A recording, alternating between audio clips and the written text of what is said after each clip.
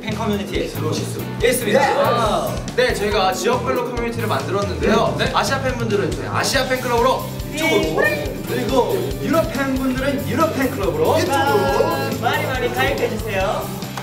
저희에 대한 모든 것, 서로 공유하고 싶은 것들을 공유할 수 있는 장소, 지금 바로 유키스 구글 플러스 공식 커뮤니티에서 공유하세요. 네, 서로 플러스 원 재공유 댓글 달아주시고요. 많이 활동해주시는 팬 여러분들은 행아웃으로 만날게요.